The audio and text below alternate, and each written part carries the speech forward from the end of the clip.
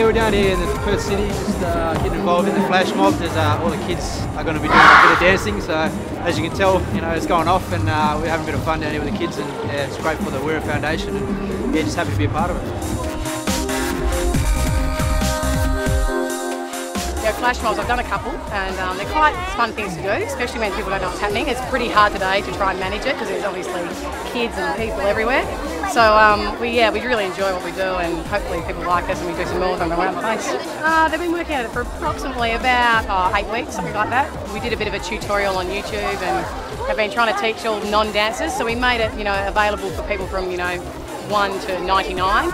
And we changed the routine a little bit and yeah, made it so that everyone could join in. So yeah, it's so much fun to do. The kids that we've got here all come from different areas throughout WA. We've got kids that have driven up from Narrogin today, Quairading, from Northern. We've got dancing schools involved. We've got, you know, of my own dancers, got about 100 of my own dancers that come.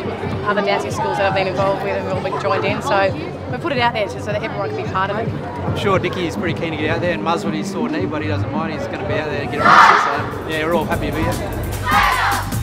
Well, they got a lot more courage than me. It's pretty good. They've been working on it pretty hard, so yeah, it's pretty exciting.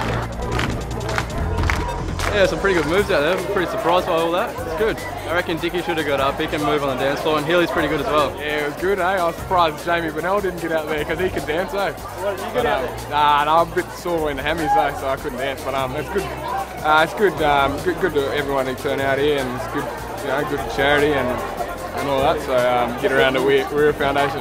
Yeah, well, every year we obviously got a really good relationship with the Eagles, and we've been going for about 4 years now. So this year we're going to stick to hats because a lot of people in our feedback love the hats. So come up with a bit of a different design.